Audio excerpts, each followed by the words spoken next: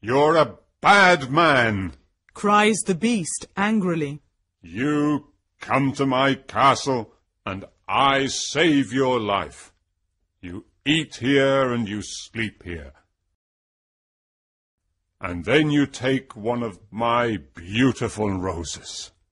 For this you must die. Beauty's father starts to cry. Oh, sir, I'm sorry. You're very kind. Please don't be angry with me. This rose is for one of my daughters. My name is not Sir. It is Beast. Please call me by my name. You talk about your daughters. Then one of your daughters must die in your place. Oh, no, says Beauty's father. They're young, and they don't want to die. Then you must come back here and die, says the beast. I can wait 3 months. Do you agree to come back? Beauty's father agrees to come back. My daughters must not die, he thinks. I want to go home and see my children for the last time. Before Beauty's father leaves the castle, the beast talks to him. I'm not bad, says the beast. Go back to your bedroom. There is a big chest there. Fill it with everything you want, and it is yours.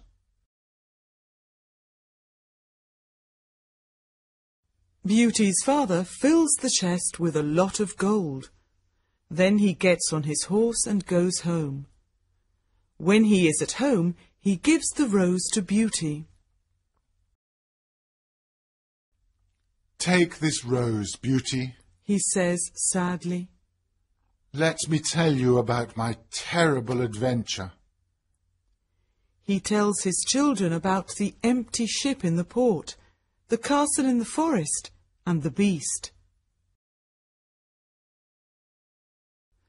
Rosalind and Hortensia are angry with Beauty. They say, Father must die because you like roses. Beauty! No, says Beauty. Father is not going to die. I'm going to the beast's castle. No, dear sister, say her 3 brothers. We're going to his castle, and we're going to kill him. No, that's not possible, says their father. The beast is very big and strong. I'm old. I must go and die. But Beauty does not agree. She decides to go to the beast's castle. No, Father, she says. You must not go. I want to go. Never, my dear Beauty, says her father. I'm not afraid, says Beauty.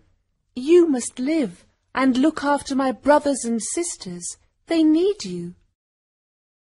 Beauty's father thinks for a moment. Then he says sadly, All right, Beauty. You can go. Beauty's brothers are very sad, but Hortensia and Rosalind are not. The next morning, Beauty and her father go to the beast's castle. Inside the castle, they see a long table with a lot of good food on it. Beauty and her father are not hungry, but they sit down and eat. Suddenly, they hear a loud noise. What's that terrible noise? asks Beauty. The beast is coming, says her father. Beauty sees the beast's ugly face, and she is terrified. Oh, this beast is really terrible, she thinks. The beast looks at her and says, You're a brave girl. I'm very sorry about the rose from your garden, says Beauty quietly. The beast looks at Beauty's father and says, You must go away tomorrow. And don't come back. Do you understand? Beauty's father looks at the beast and then at his daughter. Oh, Beauty, He says, please go home. Let me stay here.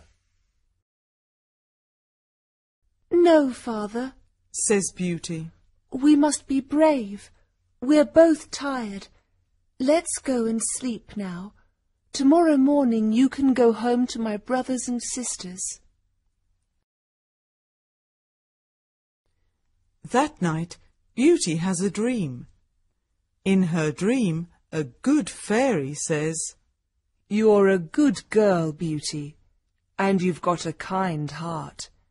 You want to save your father's life. You're going to be very happy one day. The next morning, Beauty's father leaves the castle. He is crying. Don't cry, father, Says Beauty. Remember, I love you.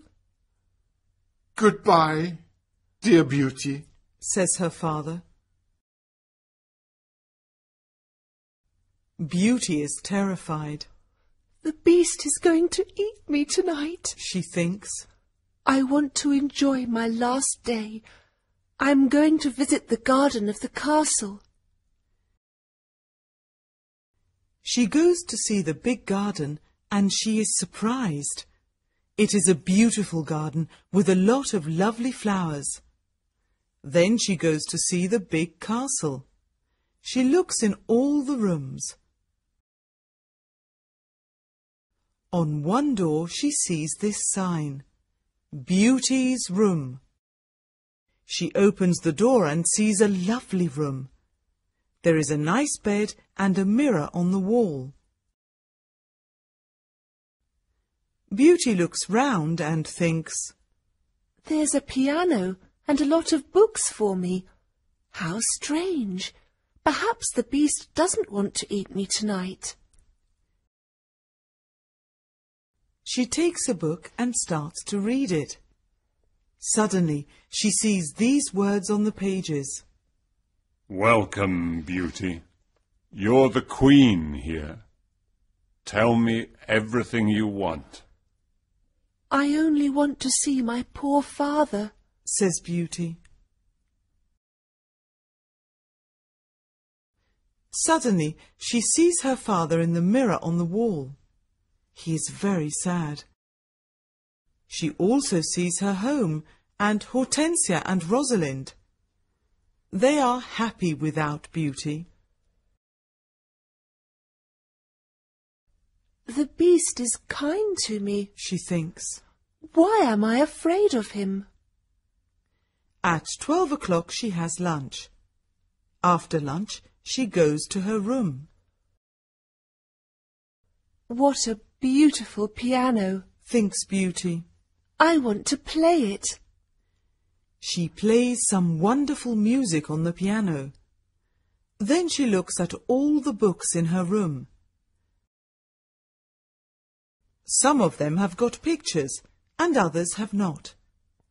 She takes a book about flowers and looks at the pictures of different flowers. Then she sees pictures of roses of all colours. Now I want to go to the garden and look at the lovely roses. She thinks. She goes to the garden and stays there all afternoon. She looks at the flowers and feels happy. At dinner time, she sits down at the long table and then she hears the beast coming. She is terrified. Beauty, Can I sit here with you? asks the beast. You're the lord of the castle, says Beauty. And you're the queen. Says the beast. Can I ask you a question? Yes, of course, says Beauty quietly. Am I very ugly? asks the beast.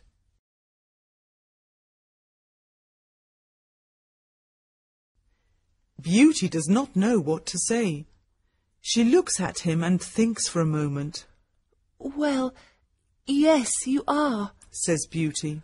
But you're kind and polite. The beast looks at Beauty and smiles. You're right. I'm terribly ugly, but I'm kind. This is your home now, Beauty. Please don't be sad. Some men are handsome, but they're not kind, says Beauty. I prefer you, because you've got a good heart. Thank you, Beauty, says the beast. Now Beauty is not afraid of the beast, and she eats a big dinner. The beast looks at her and asks a question.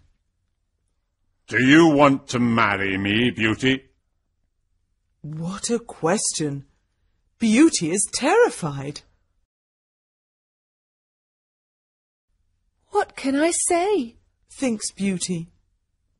She is silent for a moment, and then she says, No, I'm sorry. I don't want to marry you. The beast is angry, and Beauty is afraid. Then he goes out of the room and says, Goodbye, Beauty.